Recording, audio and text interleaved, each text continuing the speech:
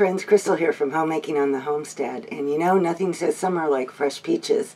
My daughter and I went to an orchard that's not too far away from us, and we picked a whole bunch of peaches. Well, she picked a whole lot more than I did, but I came home with about 10 pounds with the intent of having some to eat and to make some peach jam, which is what we're doing today. The great thing about peaches is that naturally they're very high in pectin, so you don't need to add any extra pectin to this recipe. The only thing you're going to need is 4 pounds of peaches, some lemon juice, some sugar, and some water.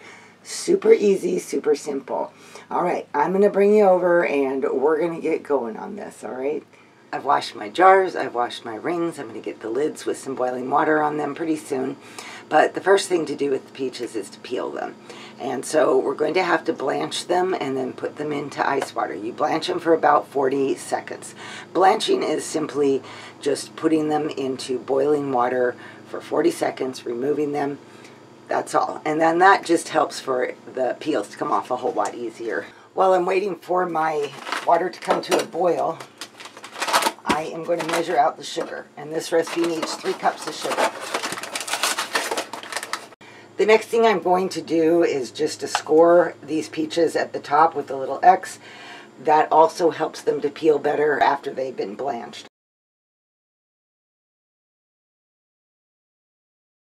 As soon as I start the process of blanching, I will be putting ice into this bowl of water, and then I can transfer it easily to there.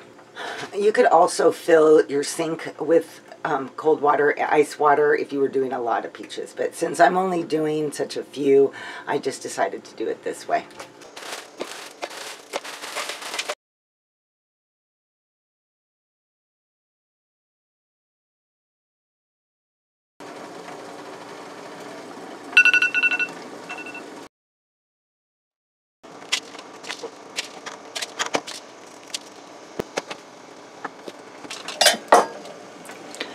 At this point, the peels should come off pretty easily, just like that.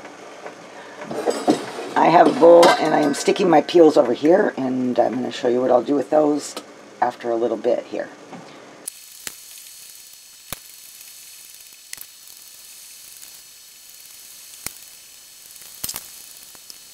Now I'm going to take the pit out. There's 2 types of peaches, freestone and clingstone. Freestone usually means that they'll come apart easily, and you can get the pit out fairly easily. If you buy the clingstone, they don't come off, the peach doesn't come off the pit very well at all. So for canning or jam or anything like that, you always want to make sure you're getting the freestone. I'm also sticking the pits in there with my peels.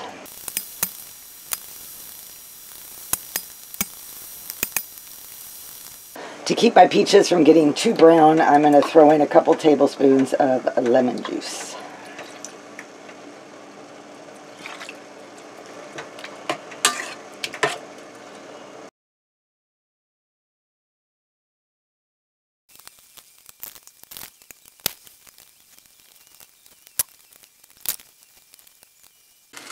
Now that our peaches are all peeled, it is time to make our jam.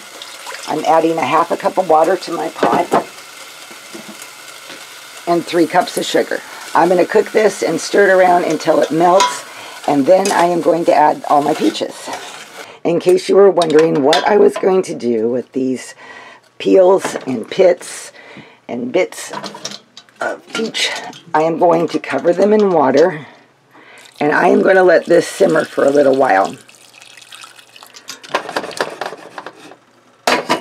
I'm going to turn the burner for now onto kind of a medium heat, and I'm going to let this simmer because I am going to turn this liquid into peach syrup for pancakes and things like that. I know we're going to enjoy that a lot this winter.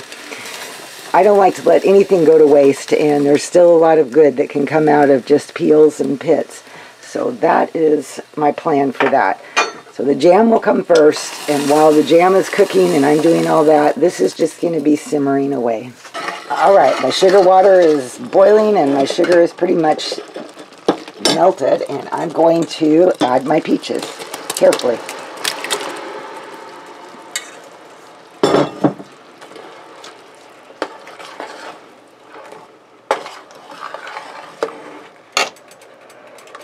I plan to let this cook for a little while and then use my immersion blender on it to make it nice and smooth.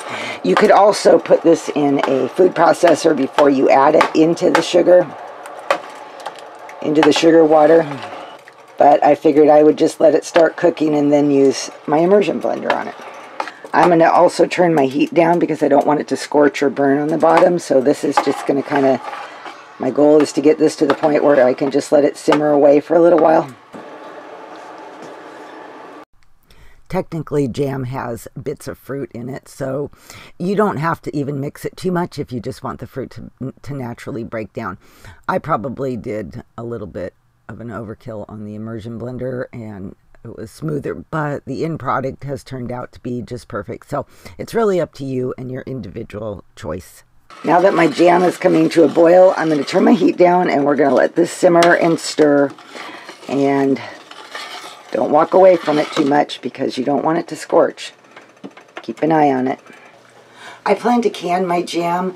You could also just put it in the freezer if you want. I use my regular canner and use a pizza lid for the top of it when I want to do boiling water bath. Right now, while the jam is cooking, I'm going to turn this on to a medium heat, somewhere between medium high, just so it can start heating up. I already have put water in it. I probably should put a little bit more in, but that way, by the time I finally get here, my water is boiling and I don't have to then wait for that. I'm going to pour some boiling water over my lids right now so that they can sit until I'm ready to can up my jam. I got sidetracked on the phone, but I was stirring, but I'm pretty sure we're there. So the test when you're cooking jam, see how it kind of sheets off the spoon? That's one. And this is when you're cooking jam without pectin. And I'm going to do another test. That was a spoon I had in the freezer. I just dipped it in, ran my finger through, and the jam is not moving. It is not coming back together. And that tells me it is pretty much done.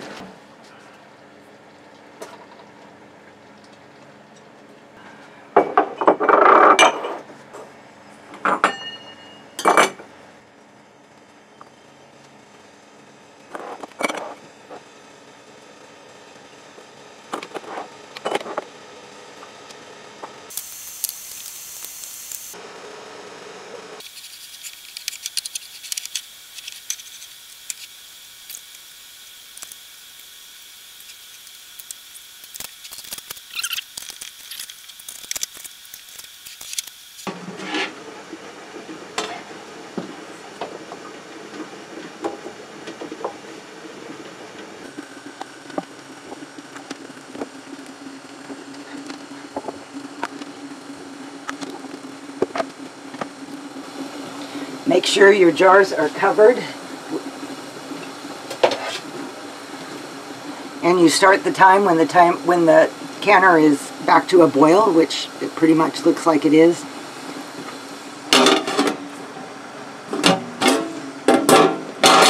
And you're going to let these boil for 10 minutes. My peach peels and pits have been simmering away while my jam has been cooking. I'm going to strain it out now, and I'll show you what we'll do with that next.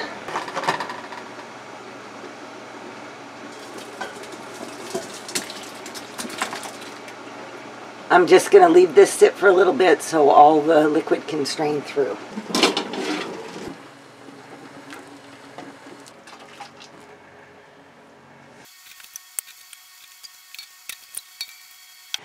And there we go. We have 6 beautiful jars of jam.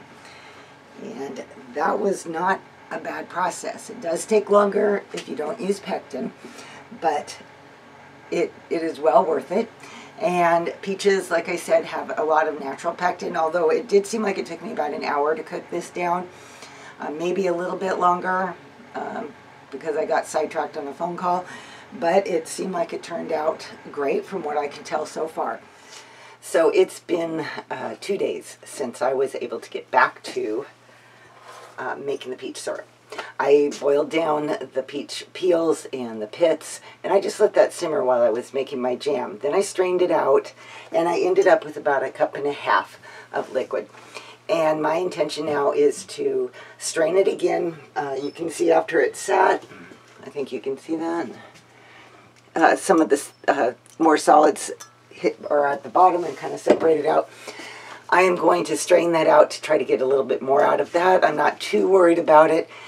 And then I am going to make some peach syrup for us to have on pancakes or waffles or things like that. If I had done it the day that I made the jam, I could have canned it along with the jam in smaller jars, but it's not going to make that much, so I'm just going to store it in the refrigerator. And so the other thing, basically when you make syrup, the general rule of thumb, I used to do this all the time for like just plain brown sugar type syrup for my family, and you always have twice as much sugar as liquid.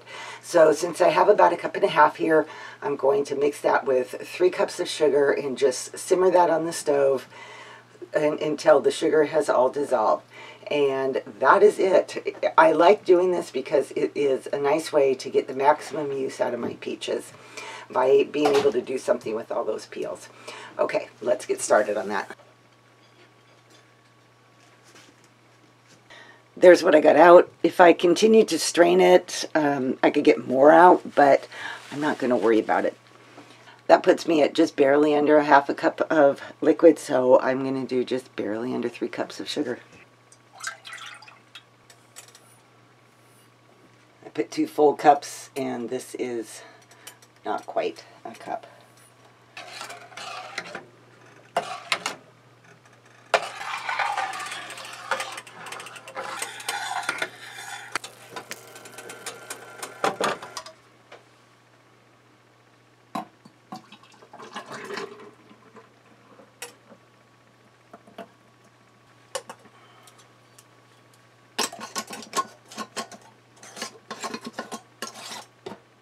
Okay, there you have it. We have about 3/4 of a quart here of peach syrup. And like I said, I'm going to use it up pretty quick. But you could can it in smaller jars if you wanted, if you make it at the same time you made the jam. I just ran out of time that particular day, so it didn't work for me. All right, you guys, thank you for watching this video. I hope you enjoyed it and have learned how to make peach jam without pectin and to make some peach syrup, getting the maximum use out of your peaches. If you like this video, don't forget to give it a thumbs up, and if you haven't subscribed to my channel and you like my content, would you consider subscribing? I would really appreciate that. All right, everybody, I'll see you all next time.